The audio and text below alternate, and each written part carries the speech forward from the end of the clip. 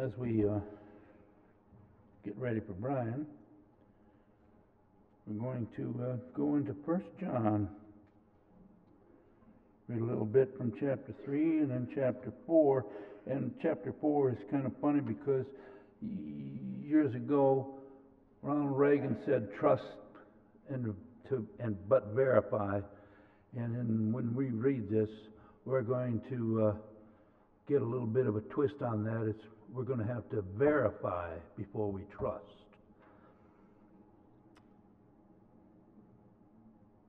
Love one another. This is the message that you have heard from the beginning, that we should love one another. We should not be like Cain, who was of the evil one and murdered his brother. And why did he murder him? Because his own deeds were evil and his brother's righteous. Do not be surprised, brothers, that the world hates you. We know that we have passed out of death into life because we love the brothers. Whoever does not love abides in death. Everyone who hates his brother is a murderer. And you know that no murderer has eternal life abiding in him. By this we know love, that he laid down his life for us, and we ought to lay down our lives for the brothers. But if anyone has the world's goods and sees his brother in need, yet closes his heart against him, how does God's love abide in him? Little children, let us not love in word or talk, but in deed and in truth. By this we shall know that we are of the truth, and reassure our heart before him. For whenever our heart condemns us, God is greater than our heart, and he knows everything. Beloved, if our heart does not condemn us, we have confidence before God, and whatever we ask we receive from him, because we keep his commandments and do what pleases him. And this is his commandment, that we believe in the name of the Son, Jesus Christ, and love one another, just as he commanded us. Whoever keeps his commandments abides in him, and he in them. And by this we know that he abides in us, by the Spirit that he has given us. Beloved, do not believe every spirit, but test the spirits to see whether they are from God. For many false prophets have gone out into the world. By this you know the Spirit of God. Every spirit that confesses that Jesus Christ has come in the flesh is from God. And every spirit that does not confess Jesus is not from God. This is the spirit of Antichrist, which you heard was coming, and now is in the world already. Little children, you are from God, and have overcome them, for he who is in you is greater than he who is in the world. They are from the world, therefore they speak from the world, and the world listens to them. We are from God. Whoever knows God listens to us. Whoever is not from God does not listen to us. By this we know the spirit of truth and the spirit of error. Beloved, let us love one another, for love is from God, and whoever loves has been born of God and knows God. Anyone who does not love does not know God, because God is love.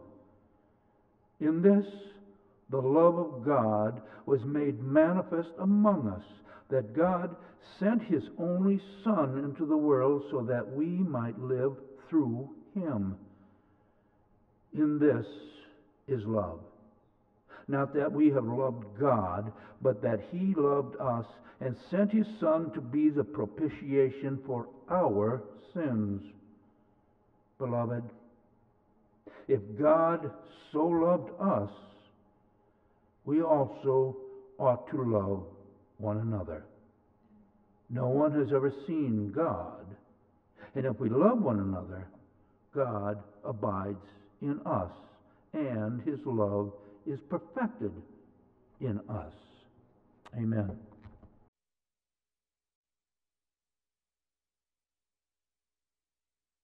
Good morning. So we have been going through and looking at the church. We looked at Paul's great concern for the church. We saw his warnings. We've looked at what Christ has said about the church.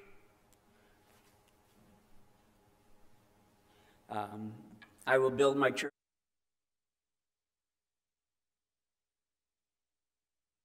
The visible church.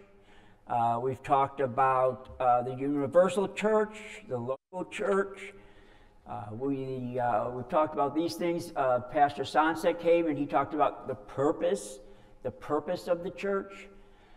Then Michael Stark came and he looked at kind of from a historical standpoint, what is the church? What is the church? Today I was planning to wrap things up with the church's glorious future, because the church has a glorious future. There is much waiting for us. There's much we look to. There's much we are waiting for, hoping for, not wishing for, but hoping for. Hope is a well-founded and well-grounded expectation of what is to come. And so we do have a glorious future. And that was meant to be today's message. And then the following week would be Michael Stark coming and beginning in 1st or 2nd Samuel. And then I realized very late that Michael Stark would be gone for 2 weeks. So then I'm thinking, well, uh-oh. So the future of the church, the glorious future of the church is moved to next week. But then what do we talk about this week? Because I hadn't planned on that. And I'm waiting for the Lord to tell me.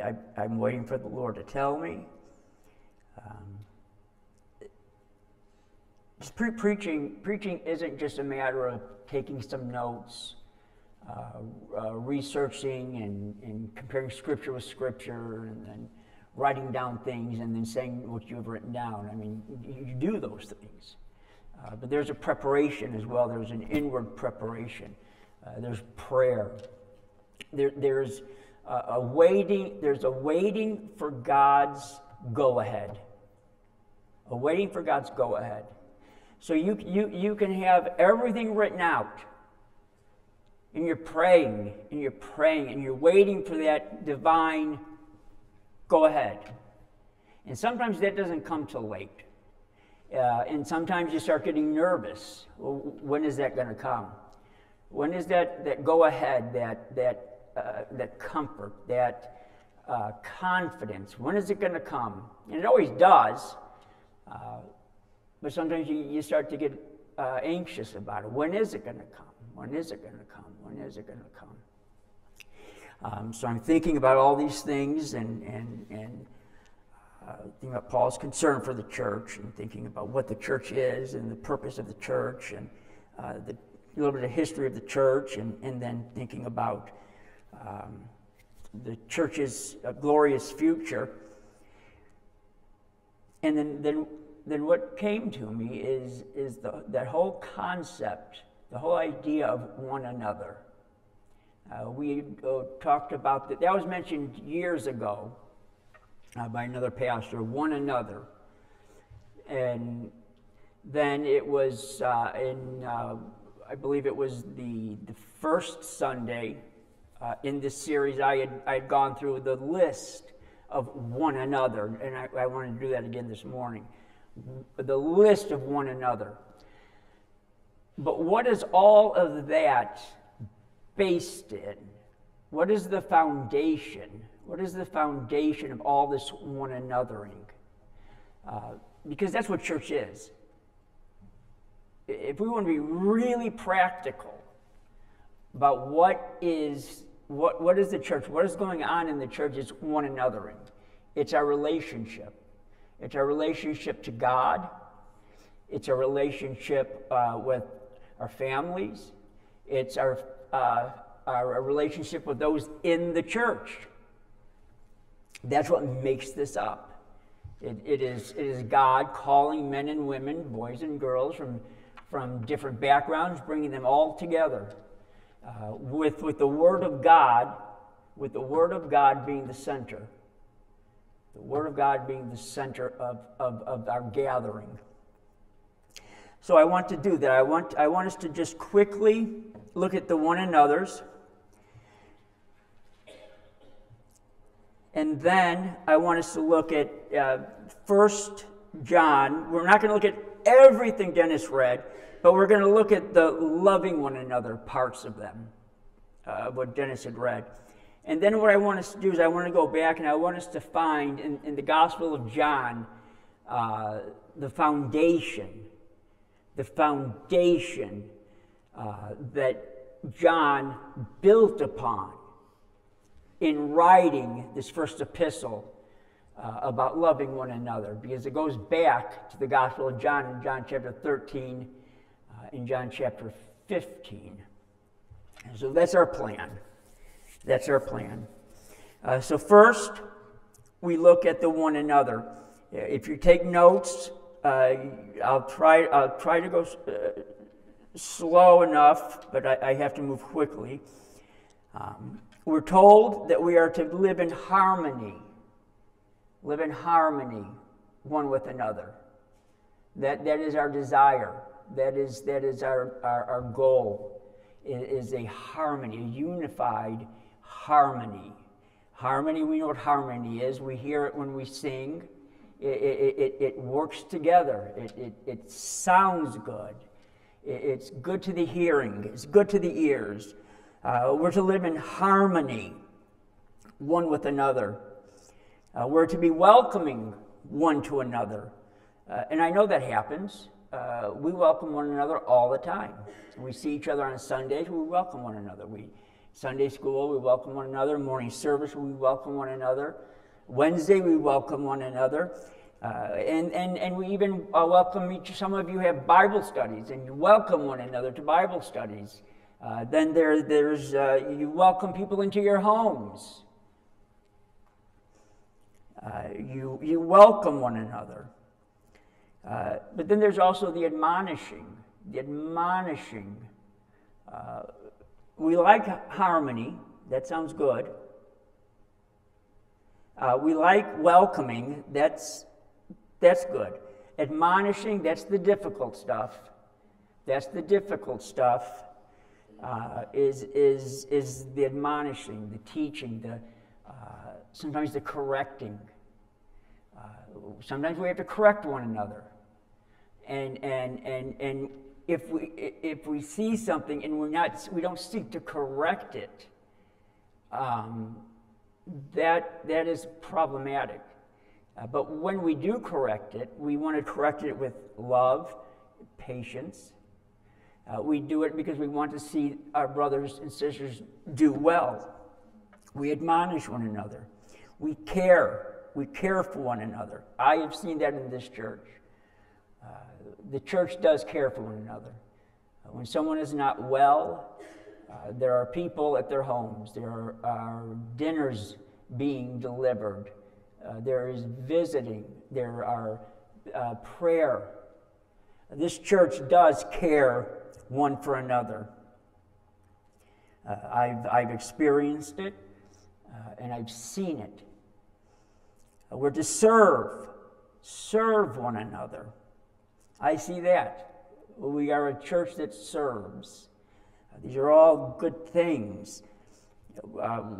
How often someone needs to move or someone needs to pick something up. And the young men of the church, they get their trucks and they go and they pick things up and they move things and they take things from one place to another. We serve one another in that way. We serve one another in praying for one another. We serve one another. And today we have potluck. I hate the word luck. I really, really do. But we make food one for another. And that's part of welcoming one another. That's part of caring for one another. We bear one another's burdens. We bear one another's burdens. It's awful to think I'm all by myself. Elijah, remember Elijah? When Elijah in the cave felt like he was all by himself? I'm the last one. I'm the last one. And God came and said, no. There are still 7,000 who have not bowed the knee. You are not alone. And Christians are never, ever alone. God is always with us. God is always present with us. God lives inside of us. He works inside of us. He releases grace and faith and hope inside of us. He is always with us. We are never alone. We are with one another. When one weeps, the church, we all weep. When one rejoices, we all rejoice. When you hear of something happening to a brother or a sister in the church, I would expect you get that feeling in your stomach. Oh my goodness! How did that happen? You get that knot in your stomach. Is he okay? Is she okay? And we always, what's the first thing we say? Well, first, are they okay? Then we say, what do you need? What can I get for you? We serve one another. We bear one another's burdens. Be patient. This is difficult sometimes, doesn't it? Be patient with one another. Be patient one with another. There are different levels of understanding in the church. One evangelist always said, you want your teaching to be like cookies. You leave them on the bottom shelf. Everybody can get to it. But there are different levels of understanding, different levels of sanctification, different levels of liberty within the church. But we bear with one another. We are patient one with another. We are kind one to another. Be kind one to another. Forgive one another. We've said it once, we've said it 1,000 times. One of the most unseemly, unsightful things is a professing Christian refusing to forgive another. That ought to be an oxymoron. They cannot consist together. An unforgiving Christian. I mean, it may be difficult,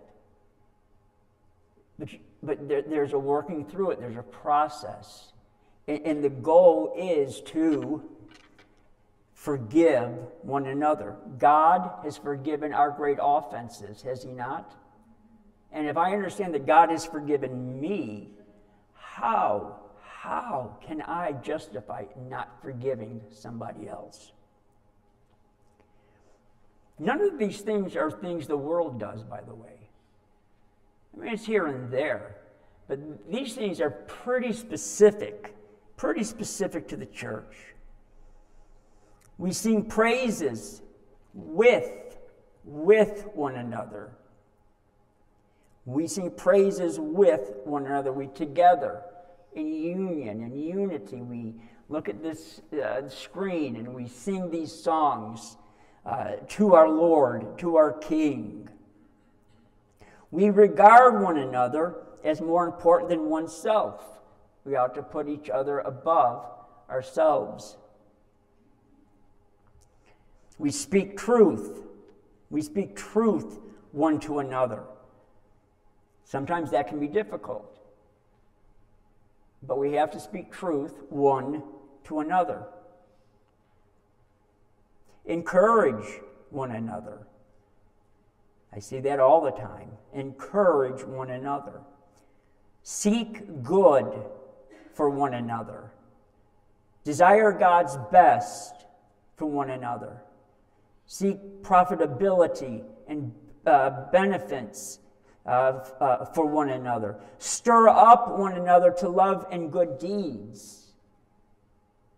Stir up one another to love and good deeds. That happens at the church.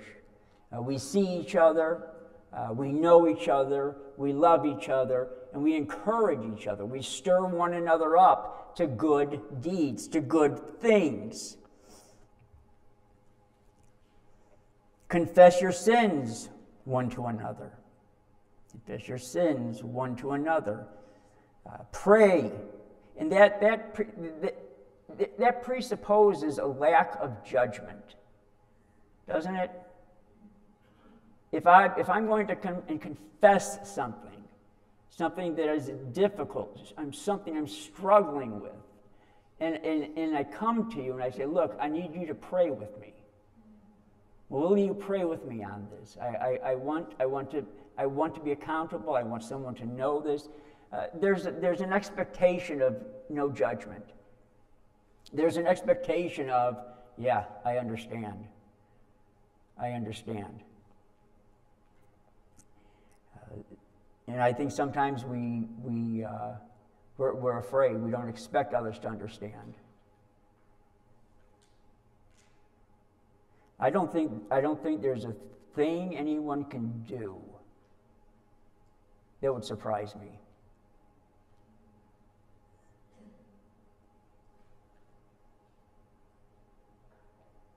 I know my heart. I know my mind. I know my will. And it is not always aligned with God. I know myself. And I trust this is true of you. So how can I justify looking at you and judging you for something that is in me? So we confess our sins one to another with an expectation of understanding. Your sin may not be my sin. My sin may not be your sin. But I get it. Confess your sins one to another. Pray for one another. Pray for one another. That's why I like the list we have of members. That's why I like the church's directory. You can go through and you can see their faces, and you pray. You pray for them. But that also presupposes something. We know what's going on. We know what's going on in each other's lives. We understand things. We're aware of what's going on. We know how to pray one for another.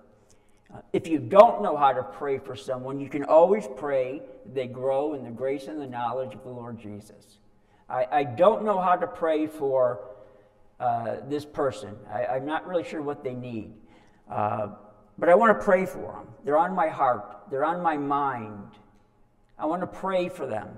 So I'm going to pray that they might grow in the grace and in the knowledge of the Lord Jesus Christ. You can always pray that for anybody. Be hospitable to one another. That's in line with being welcoming. Be hospitable to one another. The word hospital is almost there.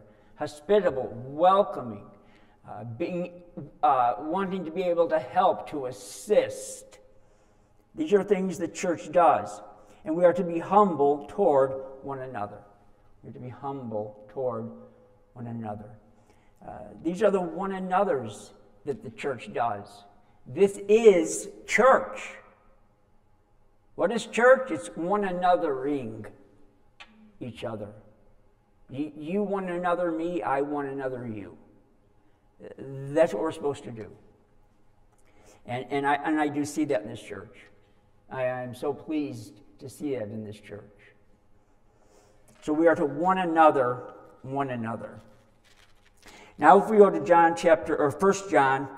chapter 3, what is the basis of all these one another's? Hospitality, welcoming, confessing, praying one for another, stirring one another up to good works. What is the basis? What is the one thing that is in us to cause us to do this? What is the motivating factor? What is the agent inside of you and me to do these things? Well, we would say it's the Holy Spirit of God. Yes. What does he use, though? What does he use as a basis for all these things? What does all of this come down to? It's love. It's love. I remember when I was young and lost, I would hear, love is the strongest force in the universe. And I thought, what a ridiculous thing. Because I didn't have an understanding of love. I saw love as just sentimentality, a feeling, an emotion. But that's not how the Word of God defines it. To love one another, to love God is to be devoted. To be devoted one to another. I'm devoted to God. But we'll see very clearly in this first epistle that if I am devoted to God, I am devoted to my brother and my sister. Black and white.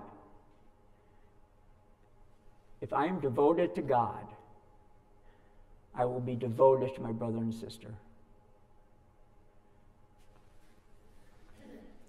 If I'm not devoted to my brother and sister, that would then show that I don't have a devotion to God.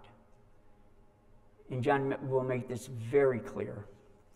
Love is the most powerful force. Well, God is the most powerful.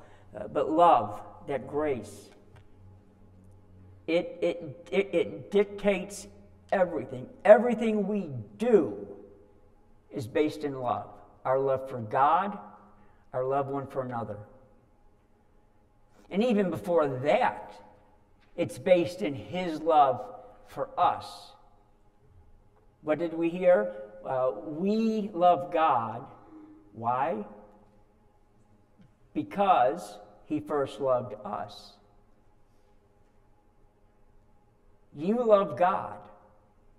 But what is the causal agent? His love for you. His love for you.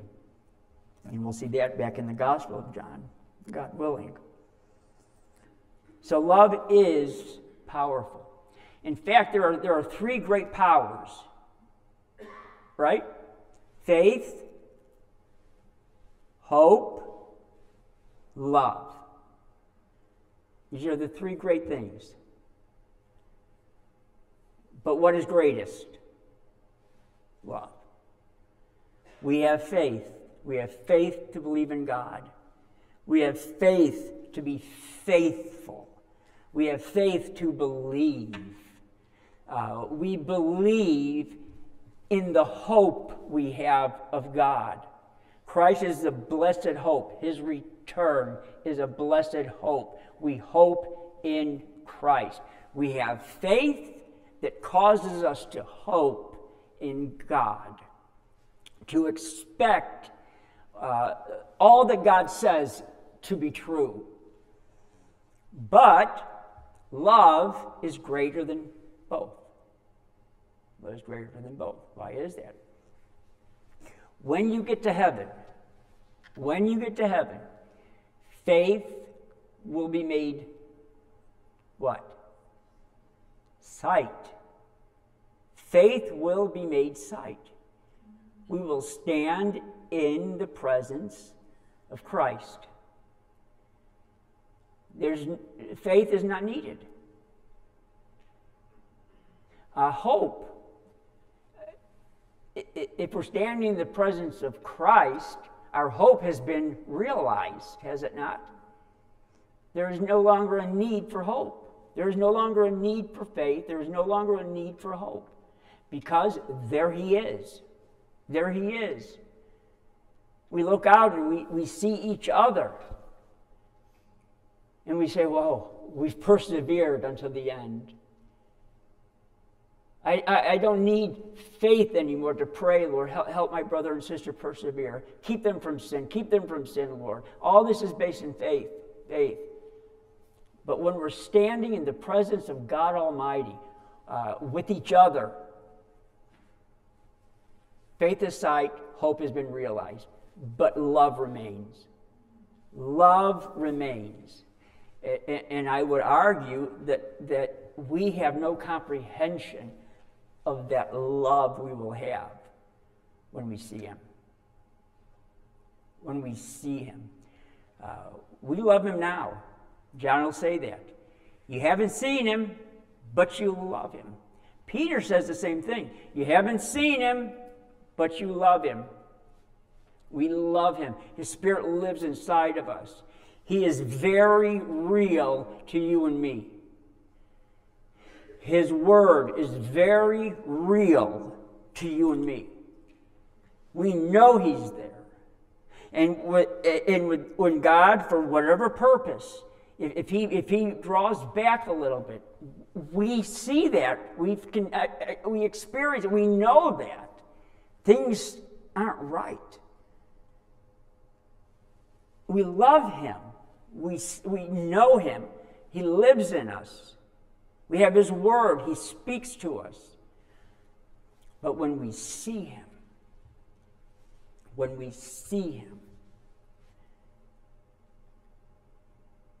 our love will abound. Because sin still gets in the way here, doesn't it? Our love for God is tainted by sin. Our love for God is tainted by selfishness. But when we stand in the presence of Christ, all of that is gone.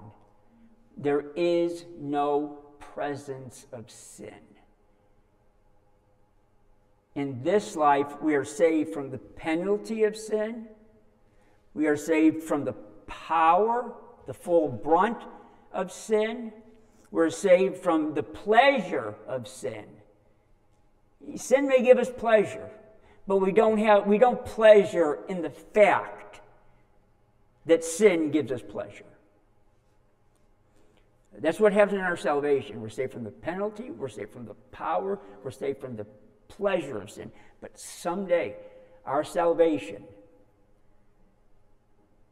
will deliver us from the very presence of sin. And that's part of our glorious expectation. Being freed from sin. No more sin. It's not on you, it's not in you, it's gone. With all that sin that weighs us down, that besets us, when it's gone, what do we have left? We have love. Undivided love. Our love is not weighed down anymore. We have full freedom from sin, and we have full freedom to love God. Love is powerful. Love is powerful. And that is something that we look forward to. We can't comprehend it. I can't comprehend it. Life without sin without thinking about it, without feeling it, without our emotions being affected by it. A will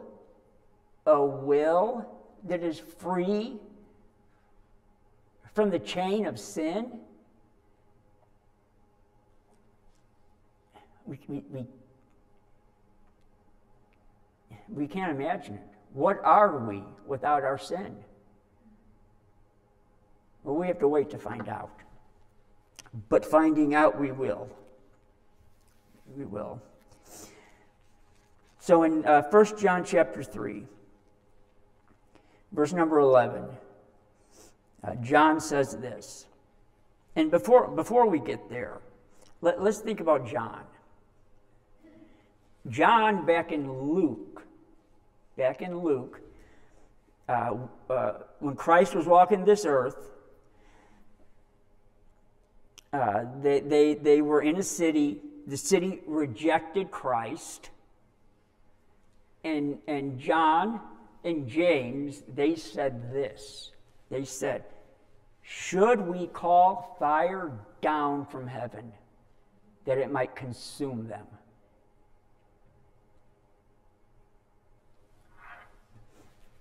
Now that shows love for Christ. They offended Christ. Well, let's call fire down from heaven. But that's not a pure love, because if we love Christ, we have to love others. So what does Christ say? He says, you don't know what spirit ye are of. No, we're not going to call fire down from heaven. But that's where his mind was. He's even called, and James as well, the sons of thunder.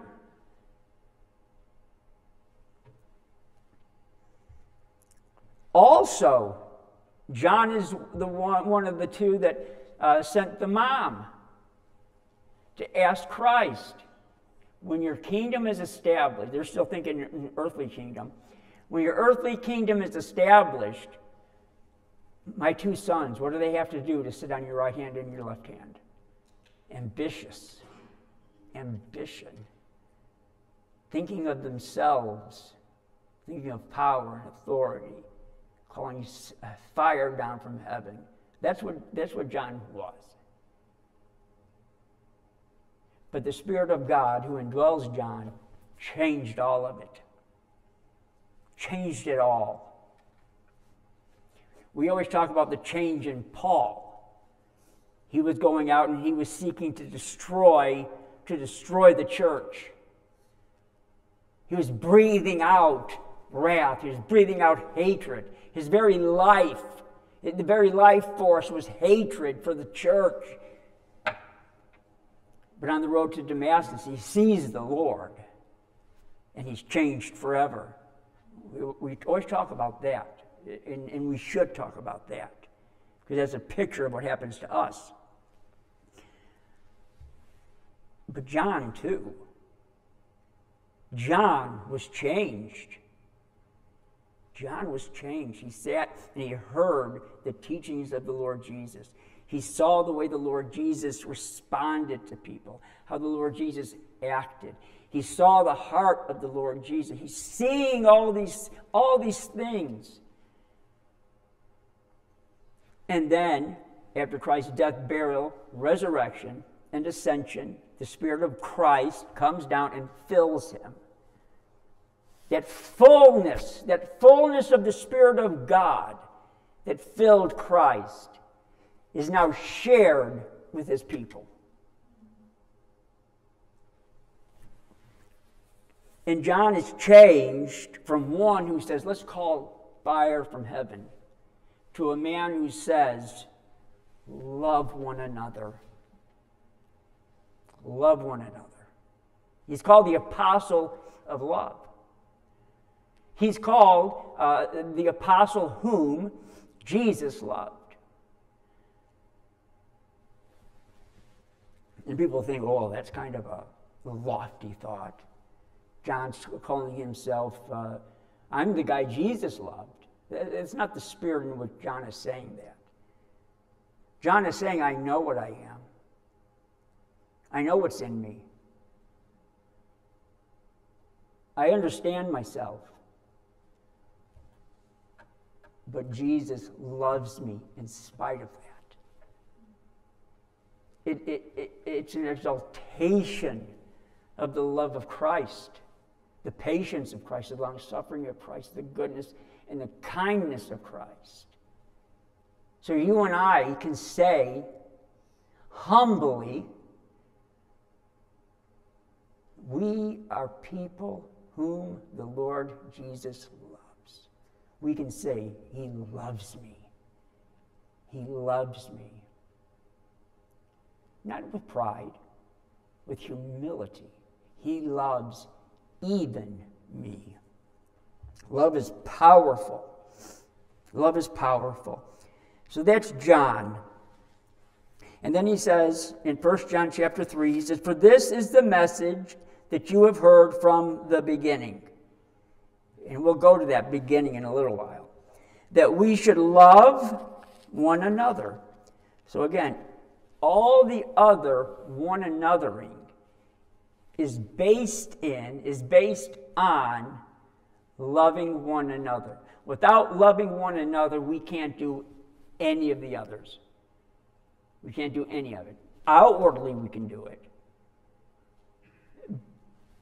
but not with the full thrust of what's inside of us. For this is the message that you have heard from the beginning, that we should love one another. We should not be like Cain, who was of the evil one and murdered his brother. And why did he murder him? Because his own deeds were evil and his brother's righteous. I'm just going to read through. I'm going to be stopping here and there. Because his own deeds were evil, he hated his brother and he killed his brother. Because Cain's own deeds were evil and his brothers were righteous. Abel's righteousness condemned Cain. Abel's righteousness condemned Cain. So what is Cain to do? He kills him. He kills him. And that's true today. What does Christ say in John 15? The world hates you. John says the world hates you. And why does the world hate us? Because Christ loves us. Because Christ loves us and we love Christ. Because they see a righteousness in us. A desire to do right, to do good things, to be truthful. And that is a condemnation upon their lostness. Do not be surprised, brothers, that the world hates you. We know that we have passed out of death into life because we love the brothers. That's powerful. How do you know? How do you know? You say you've been saved. You say you have repented and believed. How do you know? This is one way you know. We know we have passed from spiritual deadness into life because we love the brothers. One way you can be assured of your salvation is by loving your brothers. A person who hates Christians does not have the love of God in him. He is dead in his trespasses and sins. When Paul hated the church, he was dead in his trespasses and in his sins. How does Paul know that he has been made new? How does he know that he has been made alive? Because that hatred turned to love. Whoever does not love abides in death. Whoever does not love abides in death, lives in death.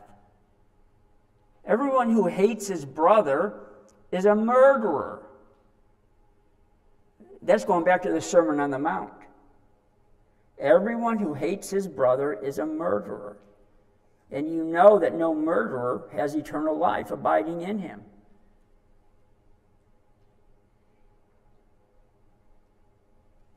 There cannot be hate. We cannot have hate. We cannot have indifference. We can have disagreements all day. We're a family, we can do that. We need not fear that.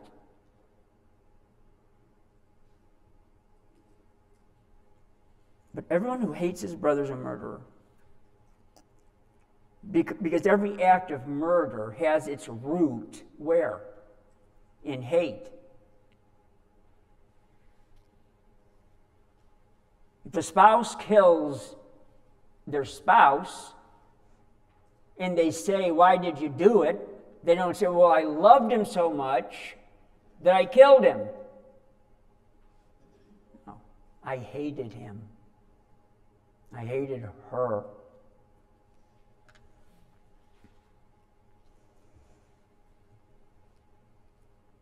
By this we know. We don't guess, we don't suppose, we don't just think. By this we know love. By this we know love. That he laid down his life for us, and we ought to lay down our lives for the brothers. What does that look like? If anyone has the world's goods and sees his brother in need, yet closes his heart against him, how does God's love abide in him? Because the love of Christ should be constraining him to help. Little children, let us not love in word or in talk, but in deed and in truth. Christ went to the cross. That establishes his love for us. I know Christ loved me because he died for me. And you know what?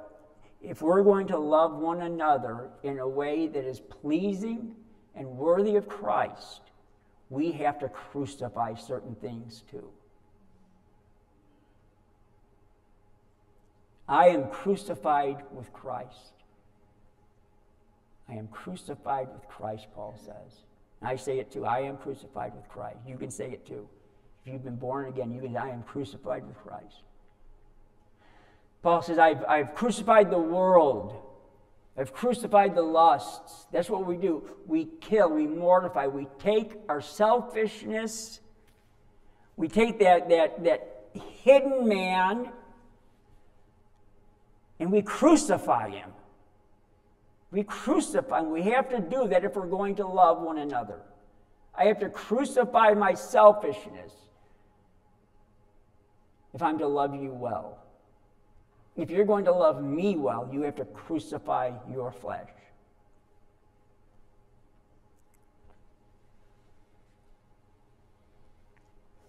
By this we shall know that we are of the truth. So again, assurance.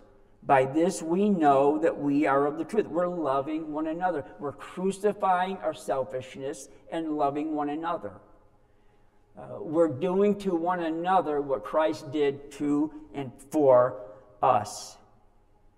By this we shall know that we are of the truth and reassure our heart before him.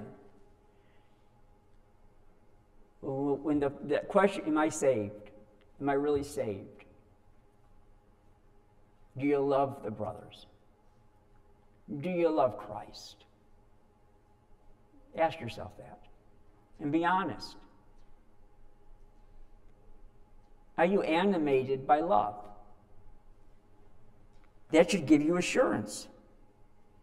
He says in verse 20, for whenever our heart condemns us, I'm not loving like I should.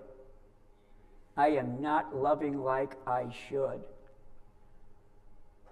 know this: God is greater than your heart. If your own heart is speaking to you, I am not loving like I should, I am not loving like I should, know that God, who is greater than your heart, is saying, you are not loving like you should. You are not loving like you should.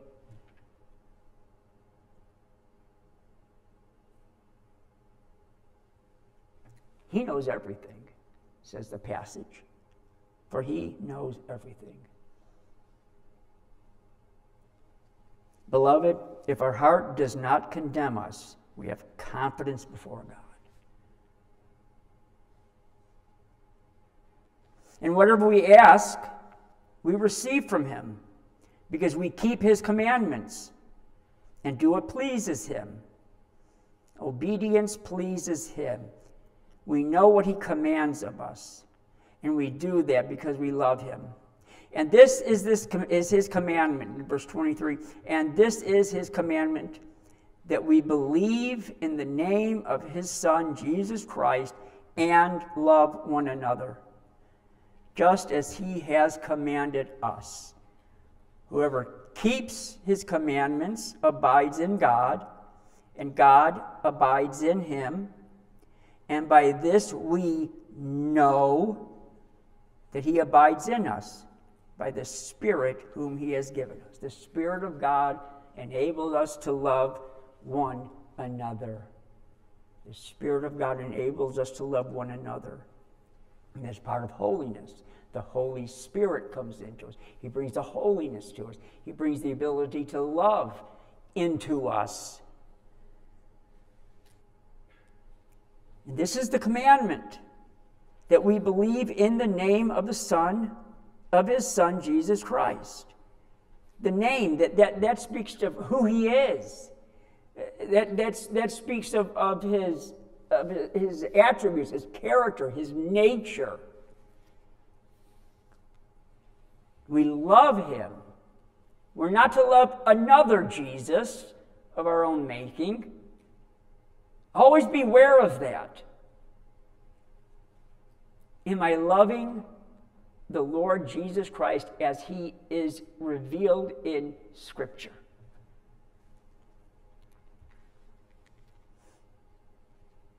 And love one another, just as he has commanded us. Just as he commanded us. Keep his commandments. Then we drop down to chapter 4, verse number 7. Again, beloved, let us love one another. For love is from God. For love is from God. And whoever loves has been born of God and knows God. Again, how do you know you've been born again? How do you know that you know God? Because you love. Because you have a love you didn't have before.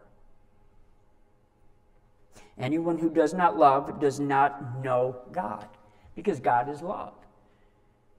God is love.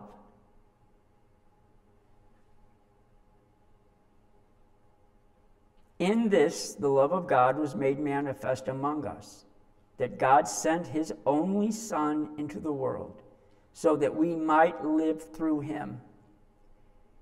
In this is love, not that we have loved God, but that he loved us and sent his Son to be the propitiation for our sins, the satisfaction of our sins. Beloved, if God so loved us in this way, that he sent his only Son, that he made him the propitiation for our sins. Beloved, if God so loved us, that word so is an amplifier. Beloved, if God loved us, it doesn't say that. Beloved, if God so much loved us, we also ought to love one another. And here he puts us in a corner. No one has ever seen God. If we love one another, God abides in us, and his love is perfected, completed. His purpose is completed in us. If we love one another, no one has seen God. Look what he says in verse 20. Drop down to verse 20. If anyone says, I love God, and hates his brother, he is a liar. For he who does not love his brother, whom he has seen, cannot love God whom he has not seen.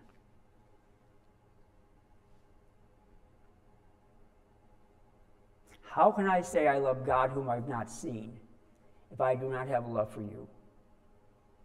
How can you say I love God whom you have not seen if you have no love for me?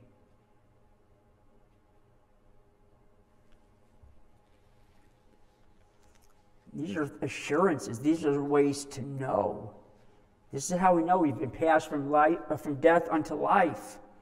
This is how we know that God knows us and we know God. These are the assurances. Love, love, love. It's a power that we did not have, but we do now. Now, where does John get all of this? Of course, from the inspiration of the Holy Spirit. But jump back to John. Again, we're staying with John. John, the Gospel of John, chapter 13.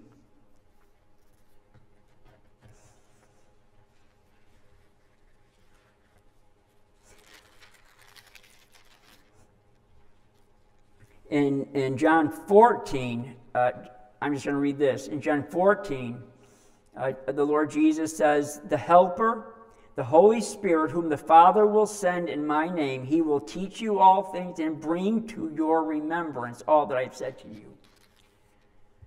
So he says, the Holy Spirit will remind you of everything I've said so that you might then write it. And so we've just seen John in his first epistle writing, love one another, love one another, love one another. If you want assurance of your salvation, love one another. If you want to know for sure that you know and love God, love one another. This is the commandment. This is the commandment. Where does he get that? Because the Holy Spirit has ingrained in him, has brought to his memory the events of John chapter 13. In John chapter 13, verse number 34, before this, he has just expelled Judas. He has said, what you do, go and do it quickly. And then he says, then he's moving on, and he says, where I go, you cannot come, but I'm going to leave you a new commandment. A new commandment I give to you. And this is what John did. John said, I give you a new commandment. That you love one another just as I have loved you. That's the part that's new. It's always been love your neighbor. That's all the way back to Leviticus. That's all the way back to the beginning. Love each other. But this is a new aspect to it. Love one another as you've always known, as you've always been commanded. But now I add this, just as I have loved you. Just as I have loved you. He's saying this just hours before he is to go to the cross. Just before he goes to the cross, he's saying these things. A new commandment I give to you, that you love one another just as I have loved you. You also are to love one another. By this, here's another assurance. By this, all people will know that you are my disciples. If you have love for one another. As you have love one from another. So right before Christ is going to that cross, What words does he leave with the disciples? Love one another. Love one another. Love one another. And all of that, again, is going to be based in our love for him. That's why they go together. If I love God, I have to love my brother. He says in chapter 14, verse 15, if you love me, you will keep my commandments. If you love me, you will keep my commandments. One of those commandments is what? Love one another. And I will ask the Father, and he will give you another helper to be with you forever, even the Spirit of truth, whom the world cannot receive because it neither sees him nor knows him. You know him, for he dwells with you and will be in you. If you love me, you will keep my commandments. He dropped down to verse 21. Whoever has my commandments and keeps them, holds them close, keeps them close, loves them, guards them,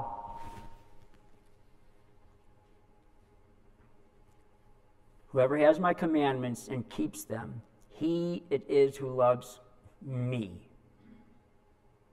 And he who loves me will be loved by my Father, and I will love him and manifest myself to him.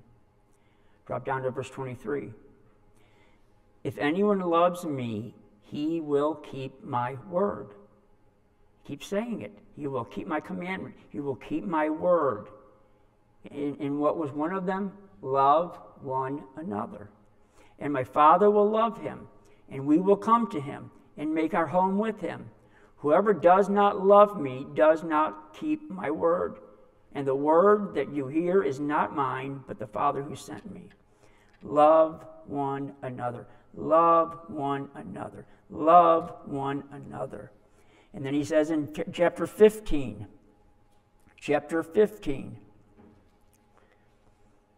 verse number 12, this is my commandment, that you love one another.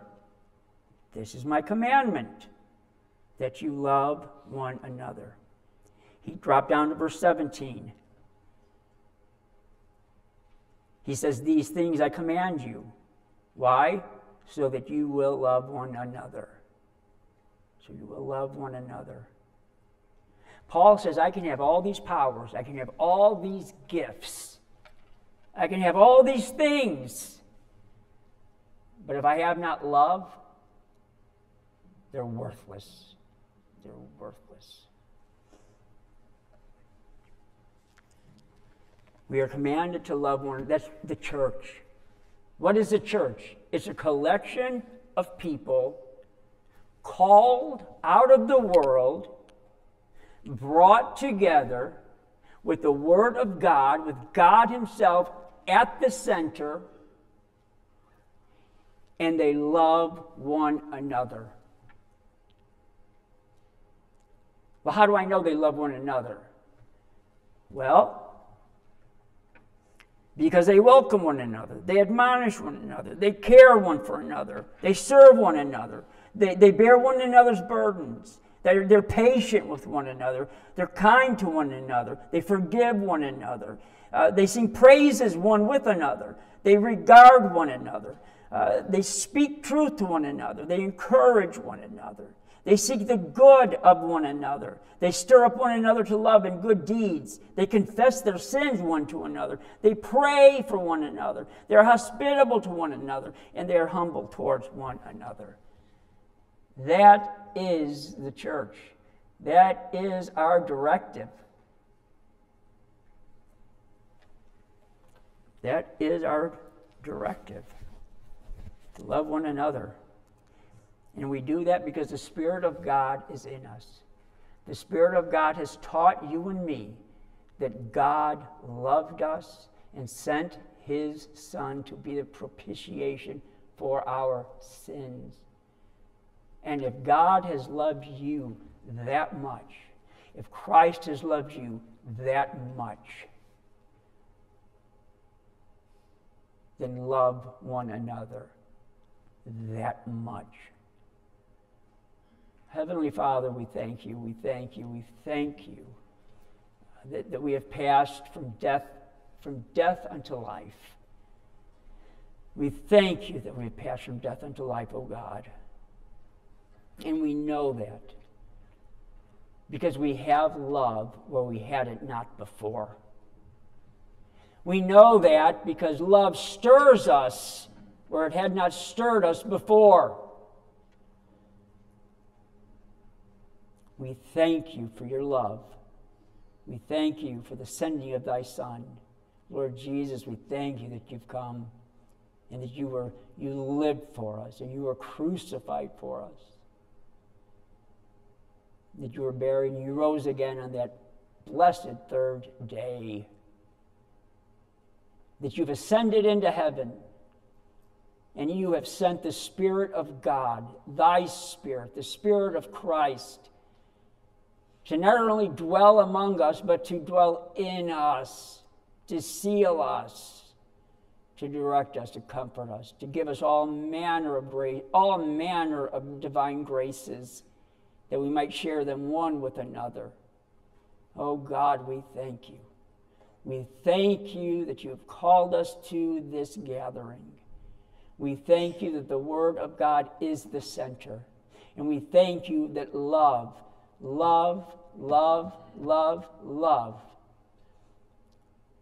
it is the cause, is the agent, is the motivator of all things. We thank you in the name of Christ, who loved us and gave himself for us. Amen.